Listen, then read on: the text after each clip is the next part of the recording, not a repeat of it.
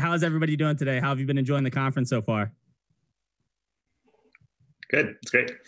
Yeah, it's been really wonderful. I'm really excited to see everyone's questions. Awesome. I am checking in right now for our Q&A. I'm going to ask a question myself. I'm not even going to wait for anybody else to come in. How do you both like working on the Apollo team? How have you enjoyed? I know it's not the largest team. I know everyone is really close. How do you guys feel about, just the environment and kind of working on the tools that you do? I'll let Ben start because he's been there the longest. Well, let me say it was definitely a trip to watch Scott earlier talk about the application that they've built with Meteor, and apparently, persistently kept up to date over many years. Because as you may know, this company got started as a JavaScript framework company. Meteor was our product, and I worked on that full time along with everyone else at the company. So things have changed since then. It does feel like a pivot to a totally different technology, a different way of thinking about our role in the ecosystem in a lot of ways. But there are also a bunch of through lines that I see on the implementation side, especially, and in terms of what we're trying to do. So it's fun to sort of have gotten to go along for that ride. Awesome. And I just joined back in April, so I'm newer on the team. And for me, it's just a joy to work on open source for my day job. I'm really happy to also join, a project that has so much impact and has already a really large community. So that really matters to me. Yeah, I'll tell you, after being a part of GraphQL Summit and now Apollo Day, I've just seen such an amazing gathering of community, and I can't imagine how good that must feel to work for the company that, is able to curate and kind of feed all of the cool tools to such a great community. So it looks like we got our first question in. What is the thing in Apollo Client 3 that you are the most excited about? I guess I'll go. I wanted to, there's a whole bunch of sort of interlocking things, but one of the points that I want to communicate at any opportunity that I have is that we've sort of created a new configuration API, and in some ways, whatever you were doing before to achieve the same goal, whether it was using the connection directive or any number of sort of Apollo Client 2-esque configuration APIs. In switching to Apollo Client 3, it may just feel like swapping one thing out for another, but something else is going on there, which is that you're now able to define that logic in just like one place in your code, and that means that you benefit every time you make an improvement to that one implementation of, say, a merge function for an important paginated field, and that's actually a big step forward. Even though the migration may feel tedious, the thing that you end up with is more centralized and more declarative. So that's a vague concept that I'm excited about and hope to get other people excited about. Very cool. Yeah, I've really enjoyed that. I would say also I was really excited about reactive variables for local state management. It just makes a lot more sense. It's been really easy to use. I've been using Apollo Client in little test applications and such since I joined the team, and that's just been really fun. The most fun part of open source, right, is getting to build it and then just run it into an app and fingers crossed for the best there. Yeah. These questions are pouring in. Awesome. I've never used GraphQL at all. When do I know when to add it to my project? And can I add it to a simple to-do app?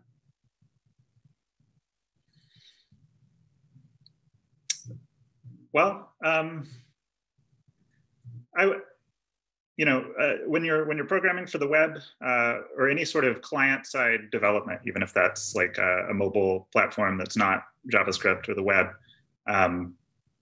you've got this very important task at the beginning of everything, where you just need all of the data that you're going to display, and you need to get it as quickly as possible. So, the best way to do that is in a single request, and you can run into problems if that single request is fetching a lot more data than you actually need. So GraphQL is great for that sort of, page load time data loading, especially if you have problems with overfetching. It's also great if what you actually have is a REST API behind all of that. You can stand up a GraphQL server in front of that and not have to swap out your entire stack right away. So I would say it's incrementally adoptable. But yeah, page load performance is an important part. We're going a little bit further, I would say, with Apollo Client, in the sense that the client is actually taking those results, that data, turning it back into a graph, so to speak, on the client, and then fielding a whole bunch of different related questions based on the contents of that graph representation. And we hope that that's going to unlock a lot of opportunity for reactive programming and single page rich web applications and mobile applications. So it's not just about the page load time, but I would say that's often one of the hooks that gets people into GraphQL. Awesome. Yeah, I think one of the things for me that's always a great selling point, and one of the things that I always tried to push when I was trying to bring it into the workplace, was how easy it was to understand the data that you're working with, right? Like with a REST endpoint, you have to, bog through a bunch of the data that you're getting back and then construct the kind of idea that of, okay, I'm going to take this data and put it in the UI. With GraphQL, you can even speak to non-technical folks and be like, hey, look, bring it to your design and be like, hey, look, these are the data points in which I'm going to be bringing in, how do we structure the UI around this? And it just is a very easily readable kind of structure to share around your team and to share with non-technical folks. And I think that for me has always been a huge selling point of GraphQL. Yeah, couldn't agree awesome. more. Let's see. Jenn, I know you've been doing a lot of work on the AC dev tools. What has it been like to take on that project, and what excites you about those dev tools the most? Yeah, so it's what I've been working on most of the time that I've been on the team. And part of that has been learning how to build dev tools, which is a whole new space for me, and has been a lot of fun, but also a bit headachy. There's a lot of hoops that you have to jump through to get things working. And one of the things I wanted to look at when we started to think about what we wanted to do with the dev tools was, how do we make it so that, one, we can expand on the dev tools more easily in the future and give y'all better access to tools that you want and need. And then two, how do I make it so that people in the community can come contribute more easily to the dev tools? Because just by nature of having to deal with the browser and the browser APIs, it can really be a struggle to understand what's going on. So that's been a large part of my focus, and they're coming along great. We are, hoping to have an early release for people to check out, hopefully sometime in December. And I would love to have more people come and help me out on the project. Awesome. And this is totally out of left field. This isn't a question. What do what would you say to those who are looking to contribute? What are the, I feel like, especially for me, who just started as a maintainer myself of open source, it's so hard to figure out the best ways to onboard and things like that. What would you say to somebody who may be new to open source that, looks at Apollo Client and they get a little bit intimidated by the breadth of what dev tools can be? Yeah, it's definitely, it can be overwhelming to look at a new code base. I would say if you're really interested in contributing to a project, one of the first things you can do is just take down the code base yourself, clone it, look through it, get used to it, which is, by the way, a skill that's going to help you for the rest of your life as an engineer. Definitely. It's a very big thing to come into a code base and be able to figure out how it works pretty quickly. And to be honest, also figuring out the rough patches. I've been working on this project for a while now. So when people come on board to help me, I'm going to be very interested to hear what could I make better about the developer experience for you to get started? How can I make it easier for other people to then come on board? That's awesome. We're going to just run right into another question for you, Jenn. How is the DevTools refactoring coming along? It's coming along great. Like I mentioned, we are hoping to have an early release for y'all to play around with in December, and then a more formal release next year early, because it's going to take some time to work out some bugs. Sure. One of the really difficult things about building dev tools is you don't know all the types of applications it's going to be used on and what kind of errors could crop up. So it works really well in my test applications. I just used it on Apollo Studio the other day. It's working really well, but who knows if someone else has a different configuration, I'll need to adjust it, but it's as long as it works on your machine, you know? No. We do still have an older version of DevTools that works as more or less as well as it ever did. So if you download that and try it out, it can be useful, but it's not what Jenn is working on. Yeah, it's a great way to see the cache and see some of your queries mutations, but it needs some love from an engineer. So that's what I'm doing now. I'm sure it's getting that love right now. Cool. For Ben, are there some good practices for doing persistence with Apollo Client 3? Sure. It's a great question. So my TLDR recommendation is that there was and is a package, well, it used to be called Apollo-cache-persist on NPM. And the main tip here is that in updating it to Apollo Client 3, they decided to change the package name to Apollo 3-cache-persist. So, you may have been able to get the old package to continue working if you had been using it, but the work that they've done to make it work with Apollo Client 3 is under the new package name. So that is, it's under our GitHub, but it is also a community-driven project, and the people who are maintaining it, we're in contact with them. We have let them know that, ultimately, probably before Apollo Client 4, that is along the 3 point whatever minor release line, we want to bring persistence into the core of Apollo Client as an Apollo Client sort of general feature. And the appeal of that is that we would be able to let you provide some sort of plugin that abstracts away the specific device storage API that you might be using, depending on whether you're in a web browser or you're in React Native or what have you. And once you provide us with that, we can sort of do everything else in a general way. For example, if you have been using reactive variables with Apollo Client 3, so far you may have noticed that they are just an in-memory figment of the cache's imagination. They don't get persisted along with the rest of the cache data if you had set something like that up. So we would want to make sure that we hooked up reactive variables into that persistence system in the same way, so that by the time you start doing any GraphQL stuff, anything that could have been loaded from persistent storage will have been loaded. So in the meantime, Apollo 3-cache-persist is the place to go. And most people who are doing persistence with Apollo Client, I think, are using that package. So we will for sure have a good migration path from using that when the time comes.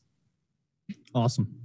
We're just going to jump into another question for you, Ben. Are there any plans to improve the mocked provider for testing in the near future? Let's see. I feel the need to be honest that work is not specifically scheduled, but also that almost nothing that we've done in the major new version 3 involved any improvements to those APIs. So they are a little bit out in the cold, unloved, and desperately in need of not just a revamp, but a rewrite.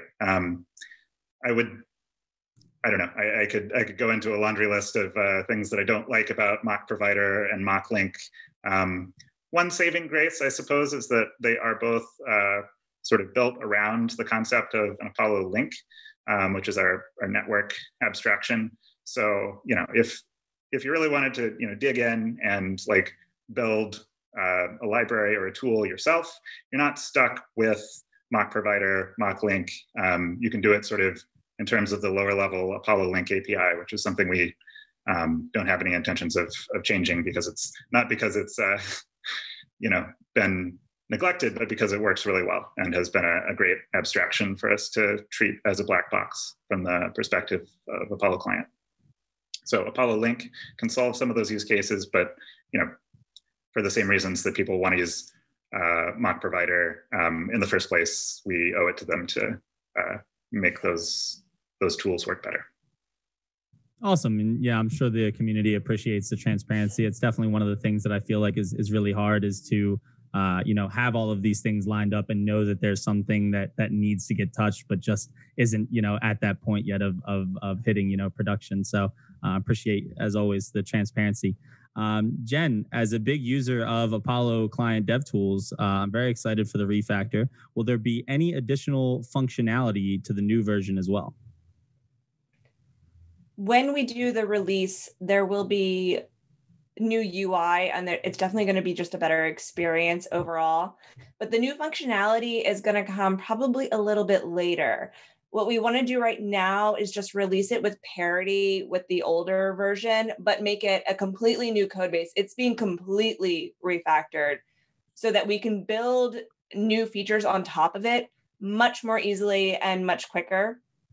So if you have ideas about, things that you want, I want to hear that.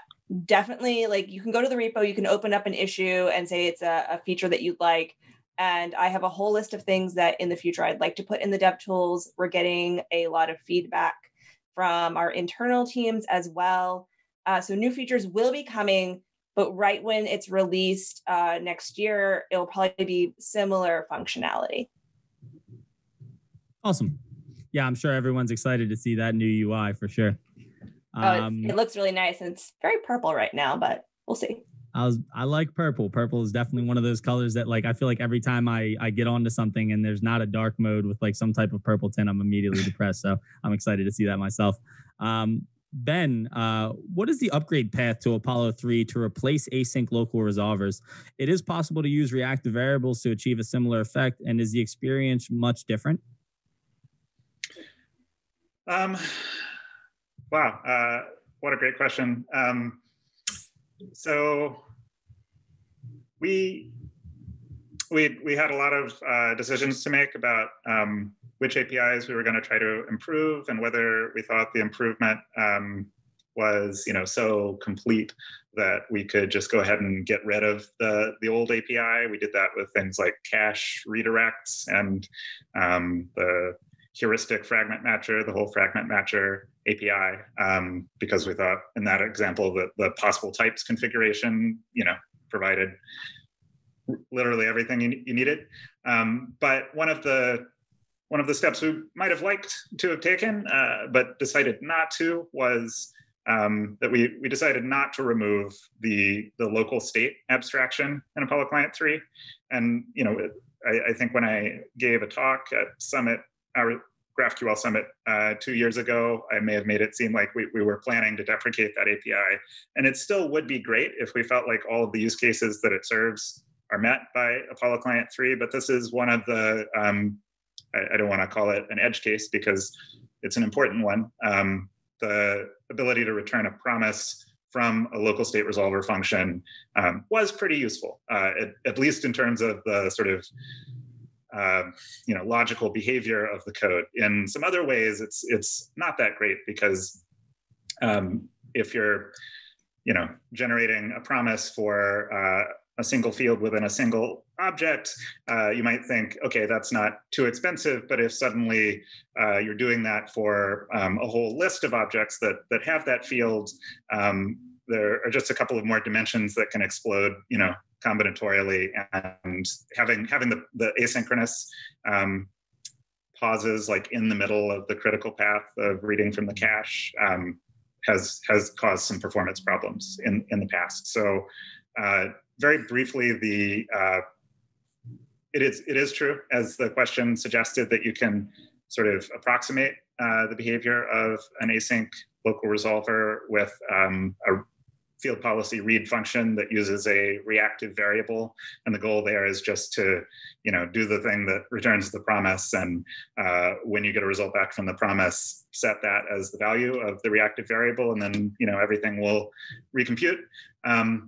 it's a little boilerplatey, and it's you know, my goal in almost everything is to put nice, easy to use abstractions around things. And it's so tempting to abstract away that pattern, but there are some important, like, opinionated application level questions that you have to answer. So, you know, right now, what we're looking for is a good way to tell that story so that you don't have to think about it any deeper than you really need to, but that you do sort of understand what's going on behind the scenes, especially if you're translating from an older local state resolver function to a read function. However, I think there's a bunch of fun things that we can do to streamline that story and maybe even make it more of a black box. So excited to get to that in the upcoming minor versions. Yeah, it's always hard to like not want to sprinkle some more syntactic sugar on a process to make it just a little bit easier, but then you fall into a trap of what is that going to do for the, you know, the apps that already use it, and what does that upgrade path look like? Yep. So Jenn, will the new version of DevTools work out of the box, or will there need to be some kind of configuration and setup required in your code? So just like the current DevTools, they'll work out of the box. So it'll be a Chrome or Firefox extension. You'll just need to add it, and it should work in development mode out of the box. For production, awesome. You probably do need a little bit of adjustments, but that's currently the case as well. So none of that is going to be changing. It's just that the current DevTools, we're a really small team. We are spread out across projects, and you know, I joined in April, and DevTools has been my focus since I would say about July. So we're just like finally being able to like actually put someone on that project and really make it good for y'all. It was languishing because we're a small team, so now it's getting love. So it'll be very similar in regards to how it worked previously, with it being an extension, being out of the box, and very little setup. Very cool. And I know you're excited to put that out after getting onto the team and having some time to focus on it. So I'm excited to see that. Ben, dealing with pagination and cache is never easy. I've heard of pagination helpers. Can you explain what those are? Sure. So you may have heard, you know, little fragments of discussion in talks or you know, in a setting like this about field policies, type policies. If you watched Laura's talk just before this, then you got a lot of information about that. That may feel like sort of a low-level, like, power user API. And if you feel that way, you're not wrong. It's our take on everything we thought you would need to implement fairly complicated patterns like pagination. And I guess it's worth remembering that within GraphQL, pagination is not a first-class concept. It's just something that you can do, and a lot of GraphQL servers do it using, you know, fields and field arguments and lists, right?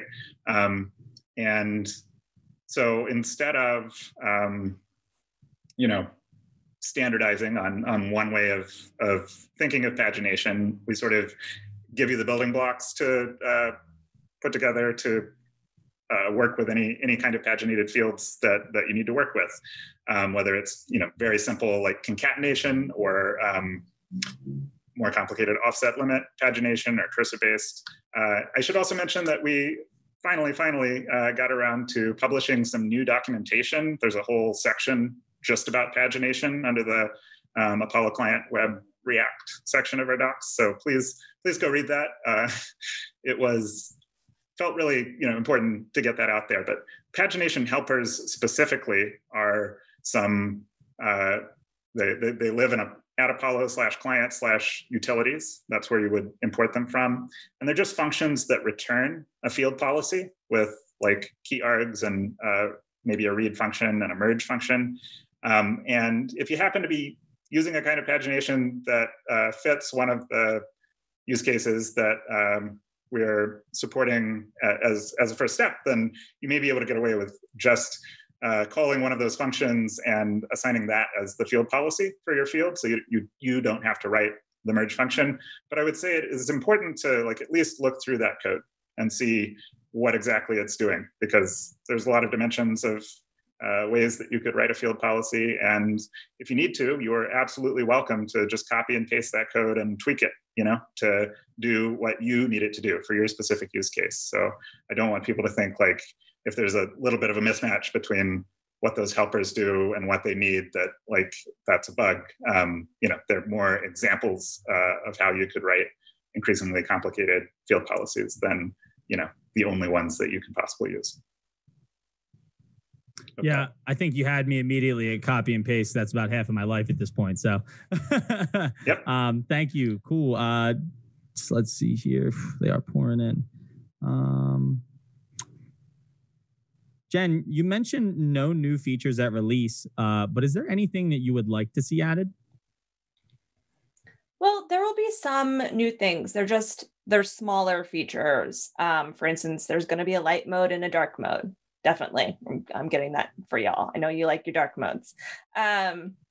And we are also adding in the ability to, currently with the dev tools, while you can see the query string and you can see the variables, you can't see what the actual cached result was. We're going to show that to you, as well as the ability to copy and paste like query strings, variables, and that cache data. So that's all going to be a nicer experience. And those are smaller new features.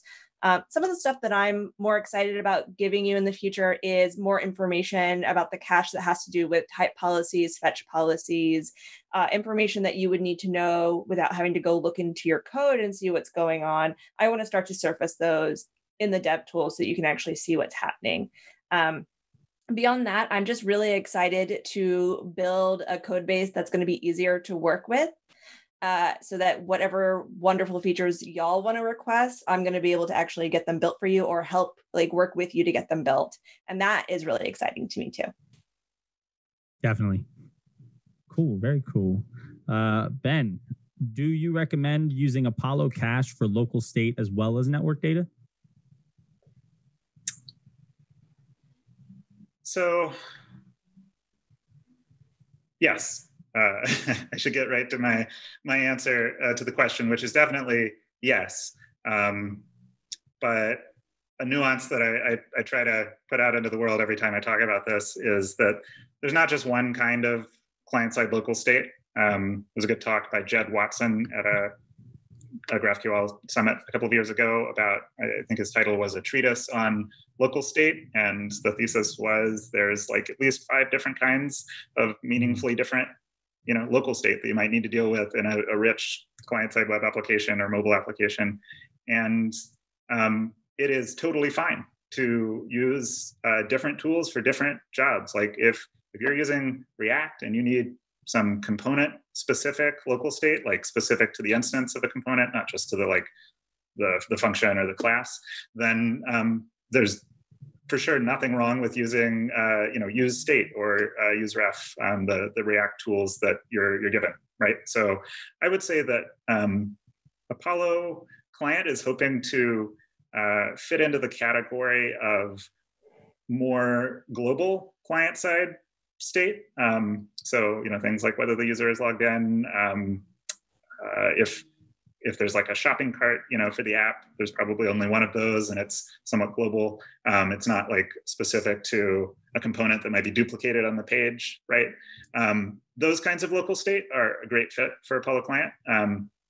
And since Apollo Client 2, when we were asking you to sort of, force you're thinking about local state into GraphQL terms, queries and mutations, I think we've improved that story quite a bit, specifically by offering an alternative to the mutation side of things with reactive variables. So you call a function to update the value of the reactive variable instead of sort of contriving a mutation to interact with the cache. I don't know. GraphQL has a lot of conceptual benefits and ergonomic benefits, but that's one area where the ergonomic benefits of GraphQL just really weren't paying off. So, we are looking for ways to make that go more smoothly and feel lighter weight. Awesome. I want to add on to that too, because before I joined this team, I was a front-end architect. And so I actually dealt with this question of like, where does local state go constantly? And it is really important, like Ben said, to remember that React gives you tools for local state, and maybe you don't want to use the local state management of a larger library. And how I think about this, and it might be helpful for other people, is that I usually think about ownership of that state and who is allowed to give the ownership for changes to be made to it. So like passing down the ability to have on a handler do set state, and also thinking about who needs the data and how many pieces and where they are in the system. So that'll start to help you narrow down where that should live.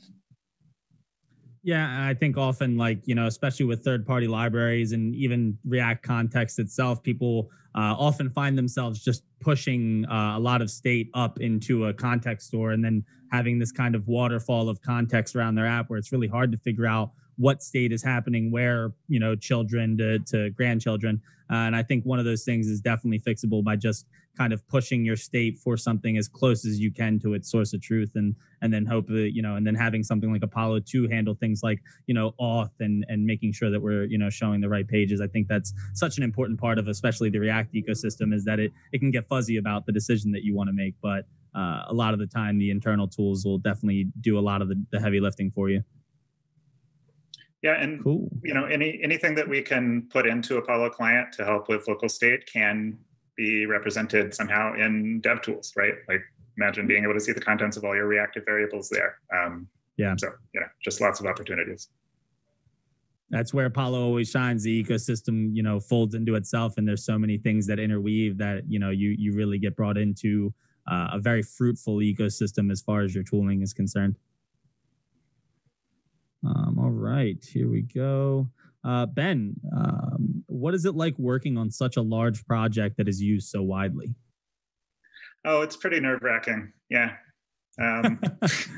It's not the most widely used project that I'm responsible for, but in terms of like how often I change it and create risk for, things going poorly, it's definitely the biggest sort of psychic, cloud hanging over me. Mm-hmm. Yeah, I don't know. Is that an adequate answer? Yeah, I think so. Yeah, it's scary. Exciting. It's as scary as everybody thinks it will be. Yeah, I mean, I want to save people time, right? Like I'm not a doctor. I'm not saving people's lives. I'm not an entertainer. I'm not like improving the quality of their lives. But like if we can save you time building an application that matters to you, then that is the end goal. And as long as there's continual evidence of that happening, then can definitely deal with the stress of it being as widely used as it is. But we have a long way to go before we are in every React app. So it's just going to get more stressful from here. Yeah, and in the end of the day, you may not be the one directly saving people's lives and or making those differences, but empowering those who may be building software to empower those things and save people's lives. I think that's one of the things that you do contribute to. So I appreciate, the Apollo team and the work that you're doing specifically. It's definitely something that I feel makes building these large scale applications so much less scary. So, kudos to you for that. Let's see here. For Jenn, is Apollo Client DevTools for Firefox and Chrome 2 different code bases? If so, how hard is it to develop for both platforms? So it's not. It's one code base for both browsers. The actually developing it with the browser APIs is not the difficult part. The difficult part is actually the testing in both browsers, because there's no automated way of doing this. Firefox provides some really great tools that are very helpful for this. But ultimately, like at the end of the day, I'm taking a zip file and I'm uploading it to the different extension stores. So it's a very manual process. Yeah. Big ups to you on that, because I know that definitely gets. I worked with an extension at one of my previous jobs, and trying to do testing was like an absolute nightmare. Yeah, it's really, really difficult. Ben, what are the things coming down the pipeline next, and why? Okay, so there's a couple of different timescales here. There is in the most immediate timescale, we are wrapping up work on Apollo Client 3.3. If you npm install at apollo/client at beta, you can get the latest version of that. And to the extent that getting that out there is a blocker for everything else that we're going to do in the future, it would really help. If people would just try updating your applications. Especially if you're already using 3.2, then 3.3, should not be a big leap, but it's 100 or so commits, so it's not a tiny release.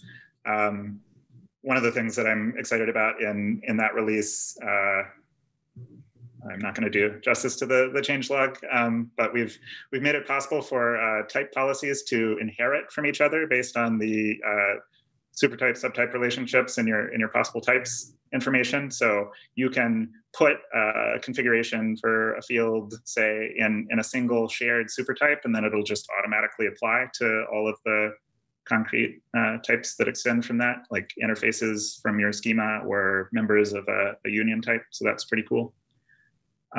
We talked a little bit about, I guess, looking beyond 3.3 to 3.4. We talked a little bit about persistence earlier. I think that might be the first opportunity that we have to sort of bring that into the core and see what that experience could be like. Another opportunity that I see just kind of lying on the table is that anyone who has implemented federation according to our federation spec will have had to set up a system where you can request any object by its type name and ID fields using the root_queries field. And I don't want to overstate this. I think in most federation setups, that's actually not publicly exposed, but at least the functionality is there. And if Apollo client had access to that _entities field, then instead of resending the whole query whenever there's any missing data in it, we could formulate a query that would ask for just the objects whose fields were missing and potentially request a lot less data, update objects that are in a list in place, that sort of thing. And it could be something that you opted into on like a type by type basis through the type policies system. So that's pretty exciting. I think somehow a lot of people have the idea in their mind that must be what Apollo client is already doing. So I kind of want to catch up to that expectation and actually do it. I think Apollo client 4 will mostly be about taking stock of the APIs that we hoped that we could deprecate and replace, and removing them if we feel like we're at that point. But we're not going to do that until we feel like we've actually replaced the use cases that we would be removing. So yeah, I've got a long list of features that I could talk about here. I don't know, I've never felt great about refetch queries, and I think I can see a way where your mutation could just sort of figure out which queries are affected by the update, and you could automatically just refetch those queries without having to enumerate them. But that's a bit more of a stretch goal, maybe 3.5. Yeah, those are some of the things that are coming down the pipe, and why?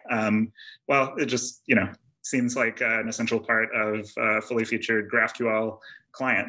So we want that part of your tool chain, even though it's already providing value, we hope right now to just sort of accumulate more and more value and make you sort of happier that you adopted this technology going forward, even without having to put in a lot of effort to take advantage of those new features. So that may go without saying, but yeah, we're trying to be a fully featured GraphQL library, not necessarily the barest bones implementation of what that could look like, because you can use fetch perfectly well as a GraphQL client. There's a whole spectrum of places that you might end up in terms of how you consume GraphQL in your clients. Yeah, I think that that refetch queries idea sounds really cool, especially working with that. I feel like this kind of like being able to auto fetch fragments of what was updated and kind of pull out through the type name like what type of updates were made and changes were made. That sounds like a really interesting thing, and I'm excited to see the further development of Apollo Client 3 for sure. Jenn, are there any plans to target any other browsers in the future? For the DevTools, right now, no. We're just going to stick with Firefox and Chrome at the moment. We do want to make sure that it works really well if you want to debug React Native, because we know that's important. But as far as other browsers, no, right now. Cool. And then also, how do you test Apollo Client DevTools? Okay. Mostly manually. So there's no end-to-end testing available for DevTools extensions or extensions really of any type. It's like pretty much impossible to do. I did a big research sprint on this topic before I started on it because it was going to help us a lot if we could figure out how to do it, and unfortunately not possible. So most of the time I am manually testing things. Please be kind to your local DevTools developer. We're doing a lot of things manually. Other than that, I do rely on unit tests and integration tests. The older code base for the 2.0 plus version of DevTools didn't have any tests in it. No unit tests, no integration tests. And so as we build out this new code base, that is really important to us, as well as we're now using TypeScript to help with type safety. So all those things that we're trying to do to make it just a safer code base to work in, especially considering that we don't have end-to-end testing to help us catch things. Yeah, I'm sure it's also hard to kind of like refactor it to a new code base and not have any kind of backlog of kind of ideas of the tests that would be important to recreate. So yeah, like she said, be nice to your DevTools creators. They're going through it. All right, Ben. What are Apollo clients' plans for React suspense and data fetching? So I can be very specific. I think that we don't have it right now. It hasn't been a huge priority. For a while, the story was that it was still stabilizing, and I don't know, maybe there's some value in postponing an implementation until you're building against a more stable API. But at some point we may need to make a call about whether it's stable enough and how many other people have started using it such that it is sort of necessarily stable, even if the React team wants to change it. But what that would look like concretely is that the use query hook would take an option along with fetch policy or variables called something like suspense or suspend, and it would just be a Boolean. And if you said suspend true, then what that would allow use query to do, instead of returning sort of a useless initial loading result, is to do the suspensey things of throwing a promise and having the component re-render once that promise has resolved. So I think the API from our side is probably something that we could stabilize even in the absence of a totally stable React API, which probably means we should go ahead and do it. If our manager Hugh Wilson was on this call, he could talk a lot more about that. I think it is something that we will do. It is a roadmap item. So cool. So Jenn, it's awesome to see a renewed focus for the browser dev tools. Has the Apollo client team been thinking about other dev tools that could be useful within the Apollo client ecosystem? Yes, I would say that we do. We do have these discussions from time to time. We have thoughts on what we could do, but I would also say that we're a really small team. And so our focus really, we just keep bringing ourselves back to our two things right now, which is making AC3 the best it can possibly be and getting you dev tools that are really, really good in the browser and are really going to help you out and building out that functionality. We're such a small team. We just can't do everything that we want to do. Ben comes up with a lot of ideas. He's like, this would be really cool, but we have to wait. We're like, but Ben, build it now. He's one person, I'm one person. We're a small team, so we just can't get everything done that we want to. That kind of leads me, and we talked about this a little bit earlier, but I think that leads me into a next good question that will help with kind of that small team aspect is, are there any tips or recommendations beyond, just checking out the code base on a way to get up to speed with the Apollo client code base as a new contributor? I would say that not specific to Apollo clients code base is the fact that if you want to contribute to open source, you will need to reckon with the fact that you may not get a response very quickly. And maybe by not very quickly, I mean weeks, months. it's not like your normal engineering day job where you have someone look at a PR the day that you make it, or maybe the second day. We're stretched pretty thin, so we don't see everything all the time. The other thing I would say is Ben is really, really good about writing really wonderful descriptions for his PRs and changes, and there is a wealth of information in those. So if you're really curious about how something works or why something is the way it is, go look through issues and pull requests from Ben, and you will find a ton of information that will help you out. Cool. And I think another thing in this scenario is, getting involved with your community. It doesn't always have to be the main contributors or the project owners that can help you get up to speed. If there's one thing that I've realized, and I talked about it a bit earlier, is that this community, especially surrounding Apollo, but a GraphQL community as a whole, super helpful, always has resources on deck. Get involved in those communities and, ask around, poke around, get yourself involved with the conversations. I think that's one of the big kind of barriers when it comes to open source is there's the entirety of thinking, okay, this code base is not something I know. Then there's also the thing of all of the conversations going on around it can feel extremely overwhelming to get involved with, but poking your head in and being involved and asking questions is the best way to start figuring out how contribution works for you. So definitely recommend that with the dev tools and the team behind it and the people that are contributing, just getting involved with that community itself. All right, let's see. Ben, here's a good one. Are there any plans to support Flutter?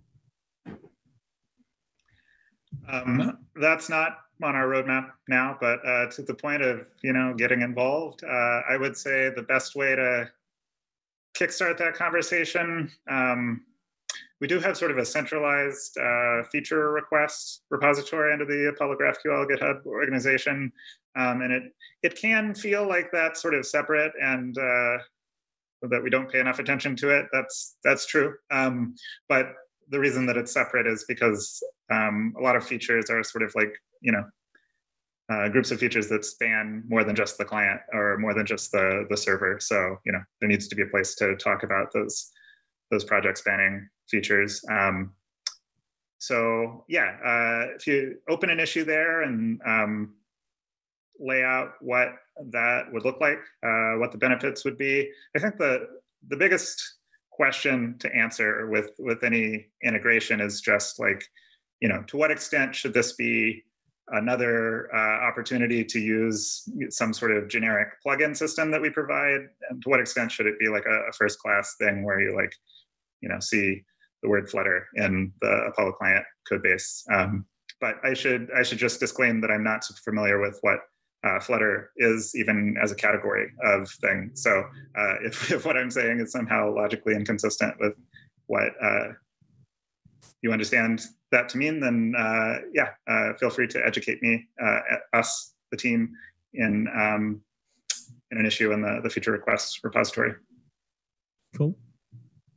And then, so Ben, again, since Apollo has both client and server projects, has there been any thought around the ways that those two projects could be more closely integrated? Well, coupling them together is not a goal.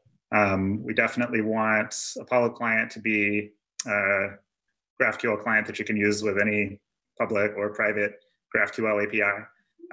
And Apollo server, you may be in a situation where you don't want to use Apollo client on your client because there's something a lot simpler that you feel like you can get away with. You don't need a normalized cache. You don't need reactivity or any of the things that we've been talking about today. That's fine. So the last thing we would ever want to do is build like a feature that we were really marketing that sort of assumed that you were locked into both Apollo client and a server at the same time, in part because the servers that you're using when you're using GraphQL are often not yours, right? Like you just don't you don't get to make the decision about how they're implemented. So we feel like it ties our hands if we sort of indulge in that otherwise very appealing prospect. But I don't know, as an example of a feature that we considered sort of building in a opt-in way where you could take advantage of it if you happen to be using both Apollo client and Apollo server, or some other server where you implemented that part of it, yourself. Right now, when you configure your in-memory cache, you have to tell it about all of the super types and subtypes in your schema, the possible types. And when you do that, you probably do it at build time. You're sort of taking a snapshot of your schema at that moment in time. But you can have clients that stick around for weeks.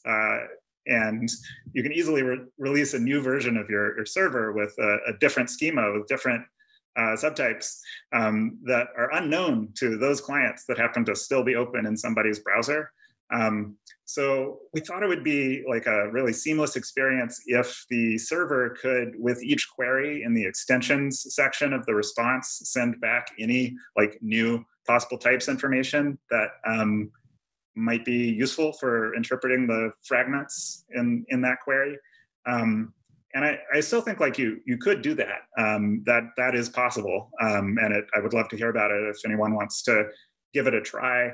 We ended up going in a slightly different direction that was just focused on the client, where it's once again possible to do some sort of fuzzy or heuristic matching of possible types. And that was implemented in Apollo Client 3.2. So check that out if that feels like a use case that you might have. But that's a case where we, briefly considered going down the route of coupling the server and the client together, and then backed away from it, as we usually do.